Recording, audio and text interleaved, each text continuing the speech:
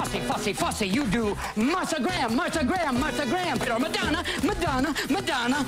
But you keep it all inside. What is Robin Williams in the 1996 movie The Birdcage. All these clips just crack us up, right? I know. Just remember the giant talent this man had.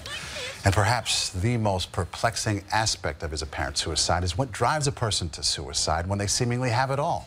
And do comedians actually hide their inner pain behind a laughing face? CBS 2's Dr. Max Gomez is here with some insight for us. Dr. Max. Well, Christina Marie, sadly, Robin Williams is not alone.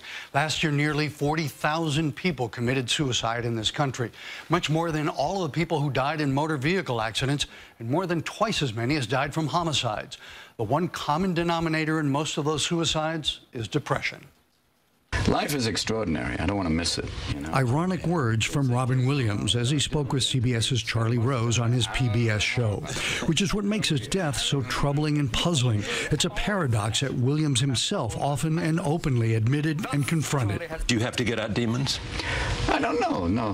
Where are they? You know where we are, Robbo. We hang right here. Yet behind his manic comic genius, his delight in making people laugh, lurked the demon that eventually took Robin Williams' life: depression.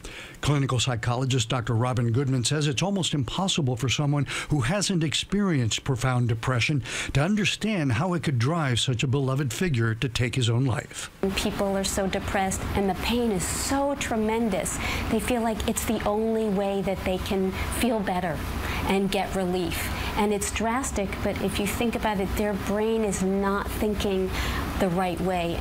And what they're really thinking about is, I just want to get out of this pain, and this seems to be the solution.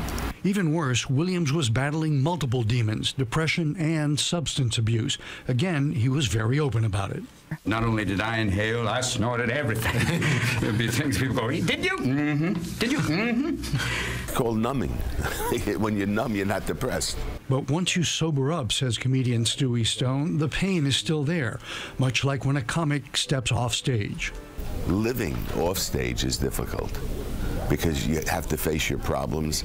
You have to deal with your insecurity, because we're all insecure. It's important to realize that there is help for mental illness. Talk therapy, medications, and more can often help sufferers cope, recover, and prevent suicide. But no treatment is 100% successful.